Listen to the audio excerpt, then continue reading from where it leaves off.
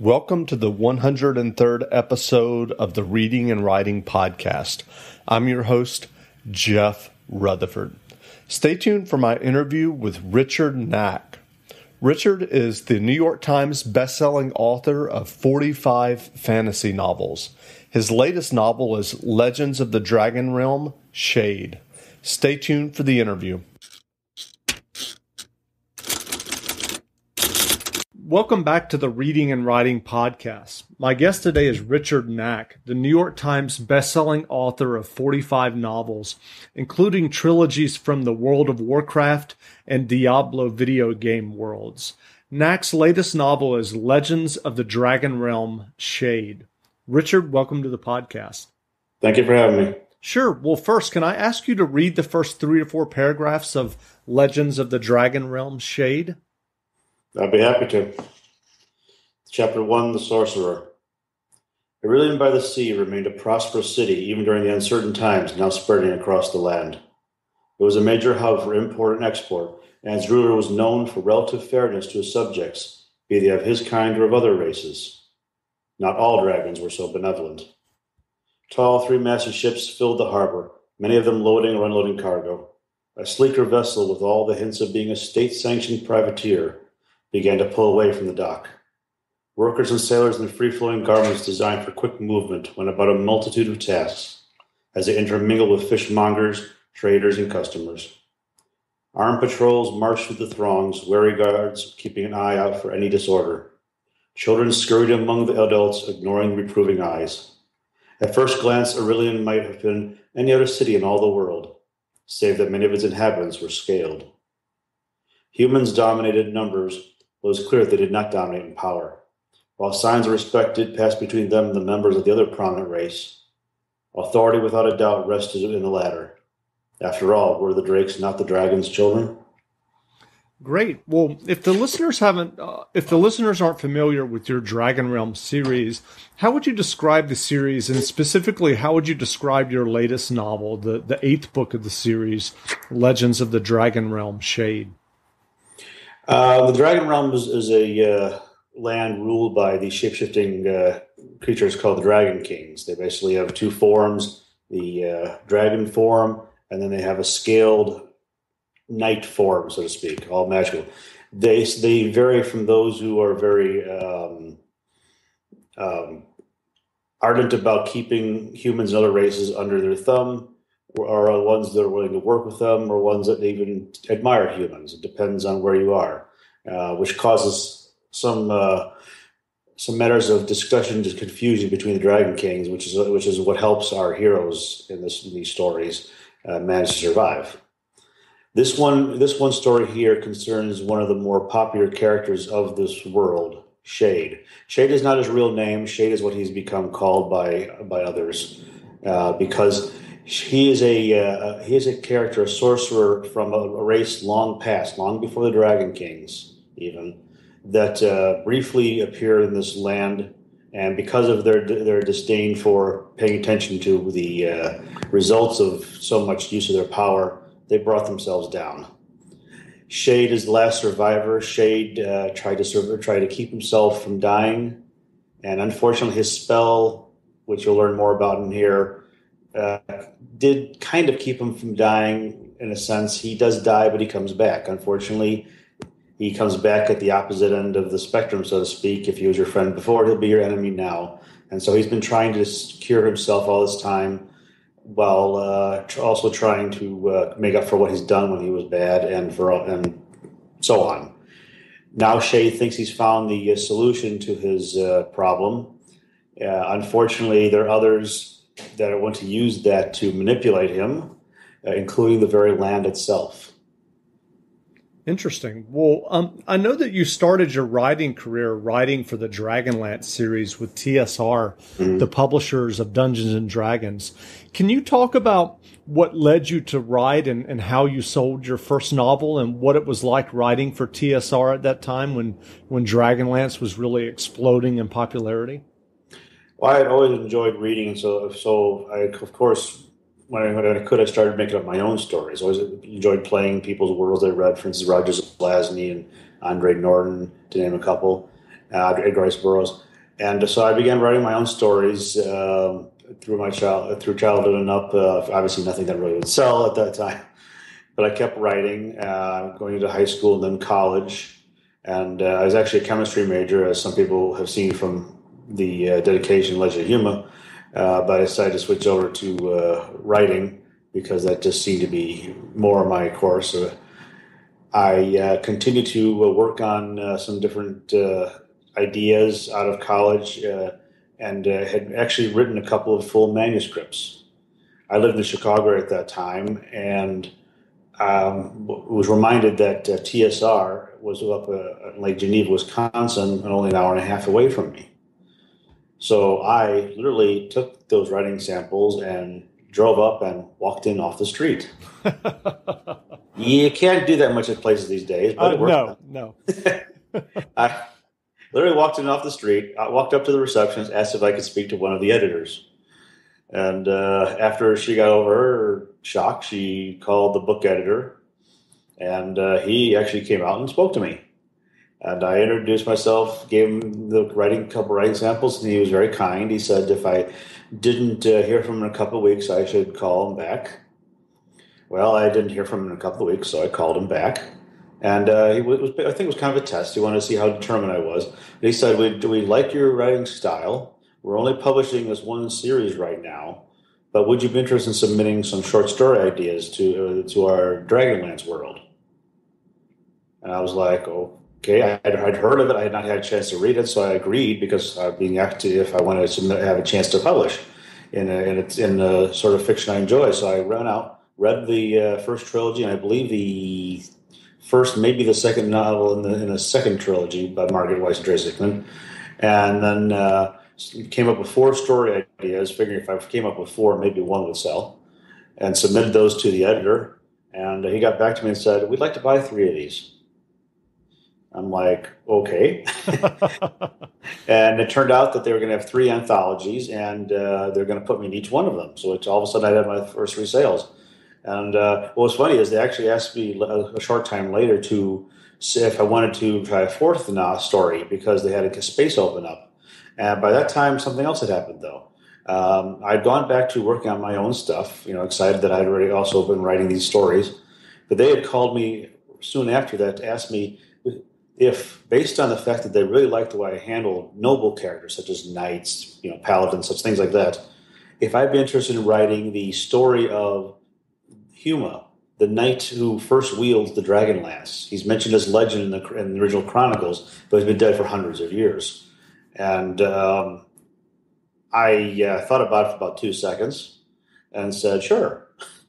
Because I knew that the series was popular. I was very happy to be playing in this world because it was a world much of the type that I've always enjoyed reading.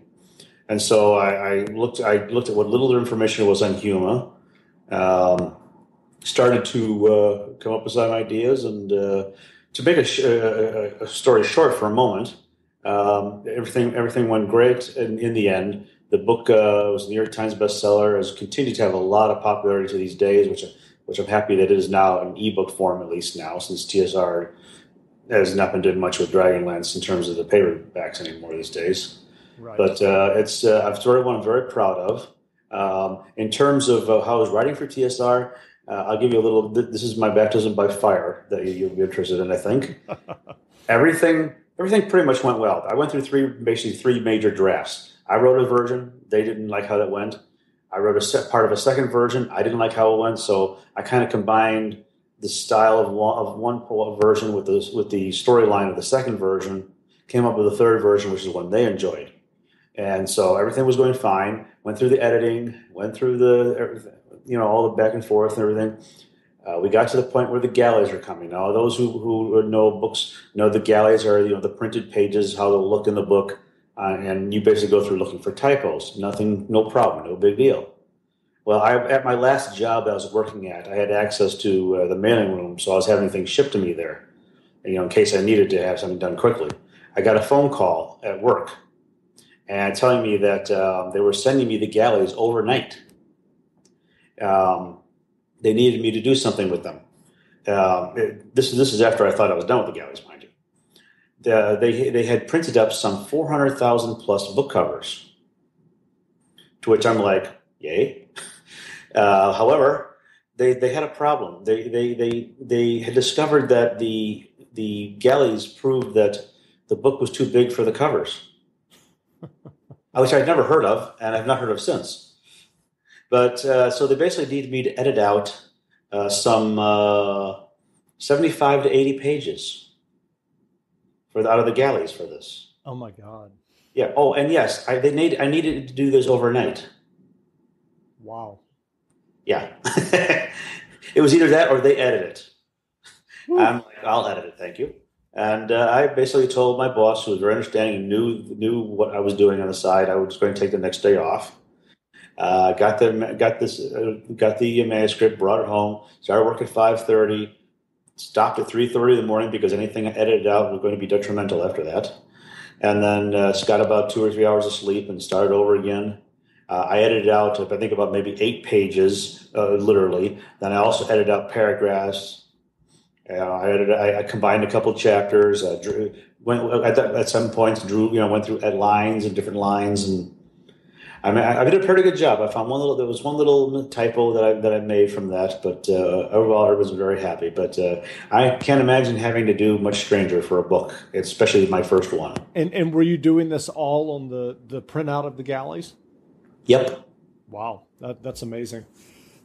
So as I mentioned earlier, not only did you write for TSR and the Dungeons and Dragons and Dragonlance, but you've also written media tie-in fiction for some really popular, hugely best-selling video games, World of Warcraft and Diablo. Out of all of your experience, are you comfortable saying, is there one that you particularly enjoy going back to and writing for? I've always enjoyed going and writing all the worlds that I've been in. Obviously, World of Warcraft. Obviously, I've done a number of novels in there, and it's got such a rich history in its world, which they've had me update a few times. So people going like, that hasn't happened. I said, no, that's the way they have it now. But I enjoyed going in that world. It is very full of characters that I enjoy, situations that are fantastic. It's every time I've gone back there, it's been I've seen new things that have made it even more of a complex world. I mean, it is very much a living, breathing world in many ways, and I'm happy to be a part of it to add my part to it. And I've also enjoyed Diablo because I like that kind of shadowy quest sort of fantasy. There's certain types of characters I enjoyed in there. Wouldn't mind going back to that again sometime. People have always keep asking me about my Necromancer Zale, character I created for that series. He's been real fun.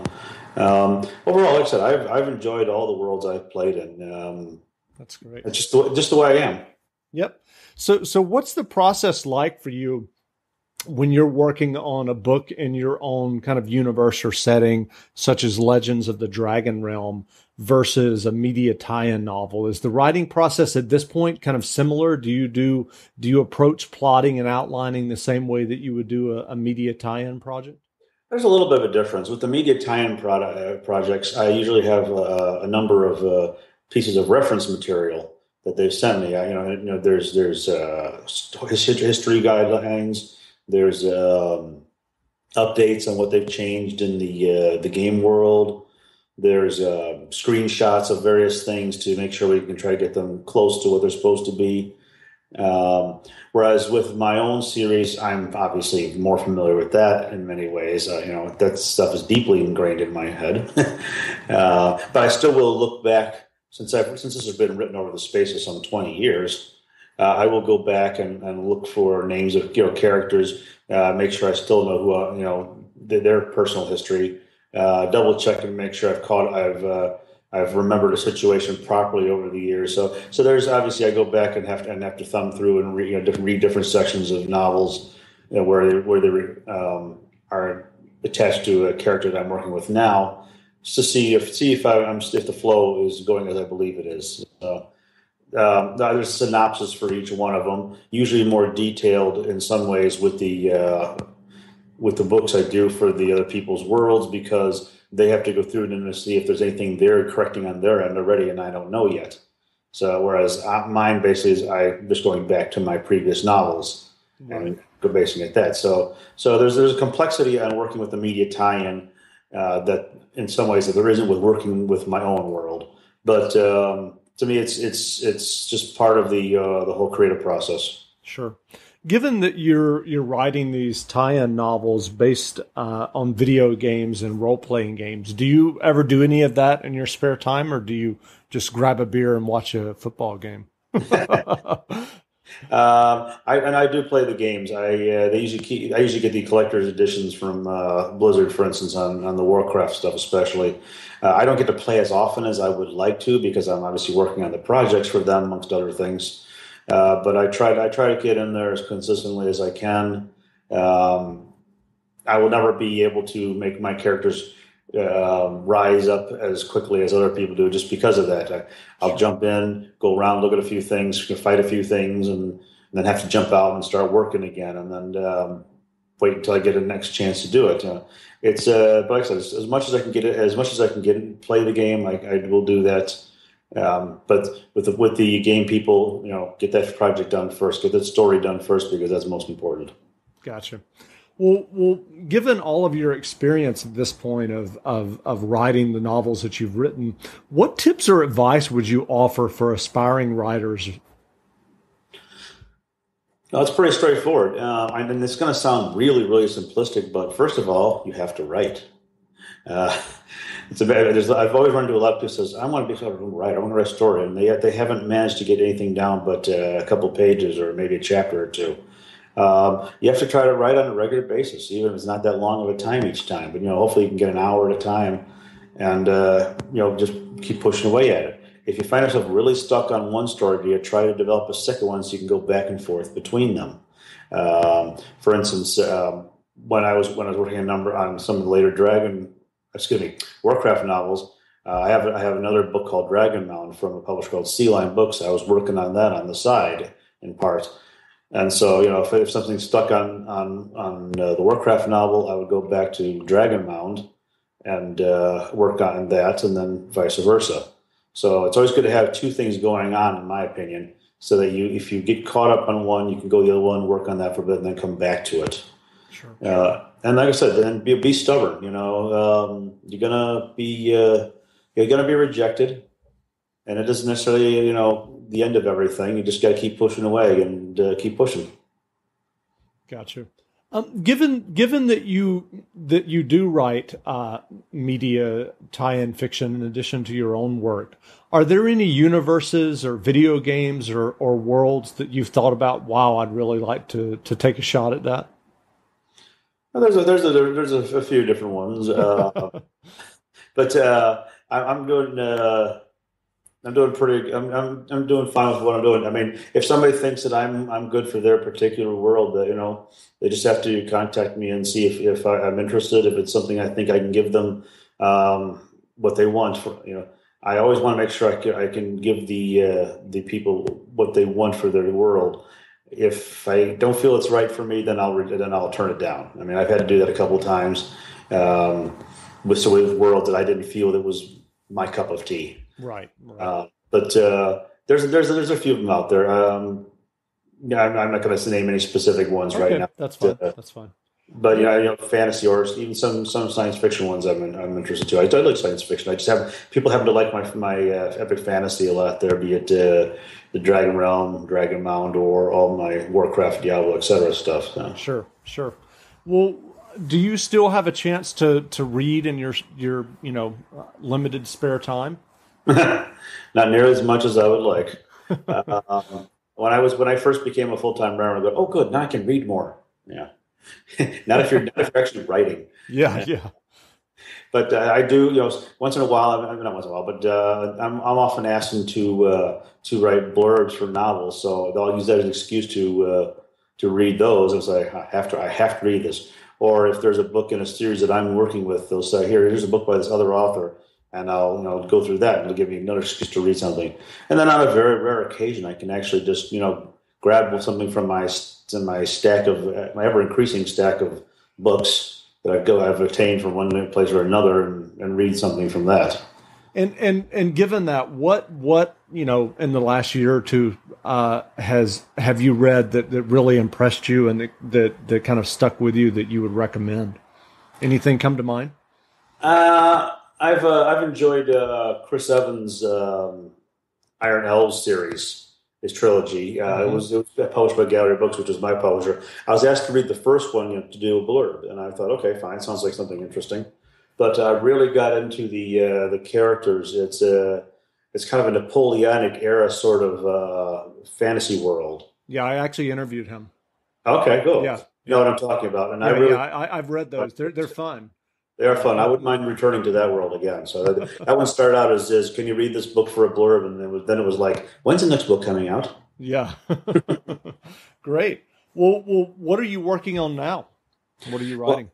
Well, in addition to compiling some stuff for some other Dragon Realm fiction, I've done. On occasion, I do these novellas that are published online. That I publish online for readers of my series. Doing some of that stuff.